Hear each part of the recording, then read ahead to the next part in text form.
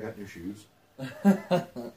I needed new work shoes, and I was there, and I was like, man, my other shoes are kind of shitty. I should probably buy some new ones. I did that, and I got me some socks.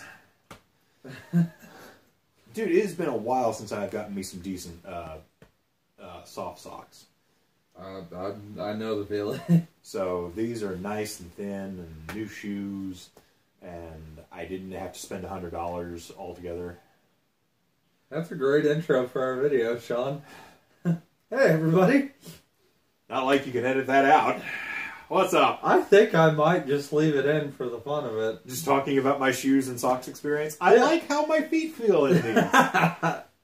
Well, it's bad movie night again, Sean. That it is. And because of a recent release, there are actually two this month, and this is the first one, in that we went and saw The Disaster Artist. And And it turned out that, shock of shocks, someone had never seen The Room. What is largely lauded as the best bad movie ever, which I won't 100% agree with, but I will understand people who say that. Now, I think just for people starters, who say that have never seen Neil Breen movies. It's entirely possible, actually. It's entirely possible. Now, I will start off this saying I love The Room. It's almost the quintessential bad movie.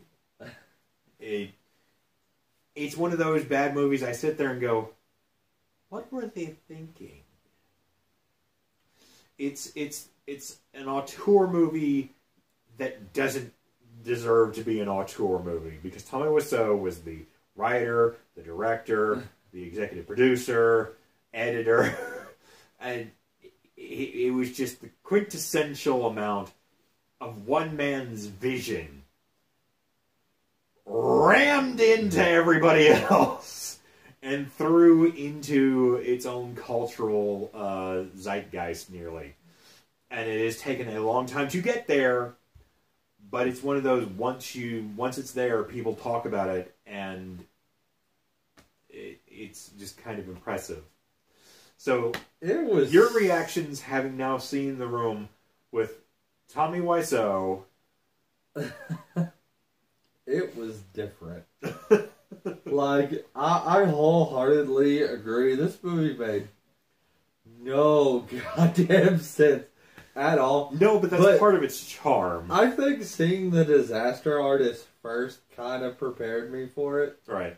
That's why I was kind of angry once you said you had never seen The Room when we were on our way to see it, and I was like, fuck! This is gonna color everything! I had seen bits and pieces of it, but never the whole thing. That is not the same.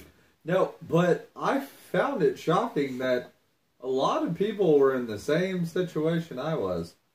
They had never seen The Room, and they had gone to see The Disaster Artist, but because of that, they went and watched The Room. And they have an appreciation for it, because it's just like... There is a certain appreciation for The Room. I love the fact it's very, very difficult to talk about The Room. Not because it's a complex or a deep movie. It's really not. But just because if I start talking about it, I might as well just show you the movie. Yeah, it's one of those, like, I don't think I can just... This movie did so many weird things. Like, I definitely understand it was his vision, but I didn't know what I was watching. I felt like I was watching a bad soap opera that turned into softcore porn, that turned back into a bad soap opera. Does he know where her vagina is? That turned into softcore porn again. Yep. And then turned back to bad soap opera. Yeah, there are 3 really awkward sex scenes in this movie. No, there's more than 3. Was there more than 3? There are 3 which you see your main protagonist. Yes. There are several that are not seen, but there are 3 that are definitely seen very explicitly. There are plots that go nowhere. Yeah, there's shit I don't... Chris R., the drug dealer. I don't have 5 fucking minutes, Danny! Give me my fucking money! Like, in that, I didn't understand that scene at all. There's the mother's breast cancer subplot that's brought up and forgotten. Every time somebody tells her, like, it's gonna be okay, Mom, I just sit there and I'm like, I have cancer! Like, there's that, and then the fucking...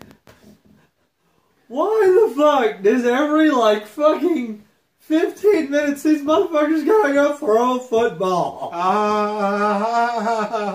Like, I throw the football at you. Like, it just makes no goddamn sense. You're just the chicken.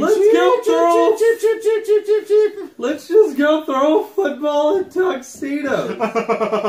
Like... And then he trips on nothing and falls down and has to go, and that's the end of it. Yeah. And then that character immediately is recast like 3 scenes later. Mm-hmm. And they don't even talk about it. Nope. It's just like... Honestly, it's something to behold. And then, like, you know, you're talking about, like, the girl was like, he hit me. He didn't really hit me. I love him. I don't love him. I love his best friend. His best friend's like, I can't love you. He's my best friend. And then immediately after he says that, he fucks her. Yeah. Like 3 times. And it's like, if he's your best friend, then stop having sex with her. It's not that hard. She's not that attractive. Like, dude, even... To be fair, that does lead to one of the greatest rooftop scenes ever. I did not hit her. It's not true. She's lying. That's bullshit. I did not hit her. I did not. Hi, Mark. Oh, hi, Mark. You have to say the entire thing. Hi, Mark. Because it comes completely out of left field. No one knows. You never know who he's talking to. He's just rambling, going up a stairwell to himself. Comes out of the building, doesn't expect to find anybody, throws a water bottle down, and then looks over about 5 inches and goes, oh, hi, Mark. And it's like, what the fuck was Mark doing up there in the first goddamn place? Who are you talking to? What was with the bottle of water? Why do they all just hang out on this rooftop randomly? Or in, like, random back alleys and shit. It's like... I love the fact that this man just had so much goddamn money he could make his own movie, though. Well, it's Him not and just... Neil Breen, dude. Like, it's not just how... The fact that the movie was made. It's how the movie was made. Because there's a lot of really great behind-the-scenes stuff. Like the Oh Hi Mark scene took 48 takes to do. Yeah. And it is literally just him walking out of the door and saying that sentence that I just said. And he had to do it 48 times.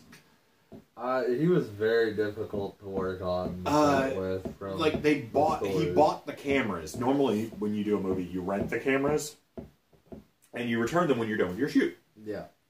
He bought a digital and a 35mm, mounted them both together on the same rig, and shot side by side digital and film. Because he didn't know how they would look, and decided to just splice in between the two. And so you end up with this weird hodgepodge of a movie, and a lot of people will say it's like a train wreck happening in slow motion. This is literally a train wreck happening in slow motion, but it's also on fire and going off a cliff into an orphanage puppy school. And you just cannot stop watching it. And all the while, clowns are doing an act on board. Yeah. Because you're laughing real hard. And it just... It's the perfect storm of stupidly awful. I definitely recommend everybody watch it. It's one of those... I can't hate Tommy Wiseau because he gave me something so special that I have never seen something like it before, and I have never seen anything like it since. It is its own unique brand of absolute insanity, and I love it. I think that's all that really needs to be said about it. Like, I completely agree. It's just, you obviously are super passionate about this. I think you and James Franco love this movie in the same way. I've watched a lot of really shitty movies in my life. This is one of the shitty movies that makes me laugh so hard almost every single time I see it, for one reason or another. And every time you see it, you get something else out of it. I don't know about that, but you definitely get a laugh out of it, even if I've seen this movie about 7 or 8 times since I discovered it almost a decade ago now. Made in 03? It was made in 2003, and yeah, I want to say I saw it about 2007, 2008. A buddy of mine introduced me to it, and was like, "Oh, dude, you gotta watch this movie." And I was like, what are you talking about?" He's like, "It's fucking weird." I remember... And I was just like, alright. I remember you telling me about this movie, and then you telling me that the riff track guys had a hard time with this one, because they didn't know what the fuck to say. Yeah, there are some points where they're just like, how do you make this funnier than what it is? There's sometimes a joke will not be a joke because what you're seeing is more insanely stupid than what you're talking about. That's all you can really say about it, That's man. all you can really say. If you haven't seen The Room, I strongly recommend you pick up a copy. Jared? I say the same thing. Either that or you can... We had a hard time finding a copy of this. Yeah, the only way you can do it is you have to buy a CD copy, and I had bought a copy from a friend. And it didn't turn out so good, so I gotta talk to my friend about that. Yeah, I ended up finding a digital copy that worked pretty good. You did. I was actually really impressed you were. Yeah. But the only way I could... Because it's not on Amazon Prime. It's not on Hulu. It's not on Netflix. Not on YouTube. It's hard to find a copy.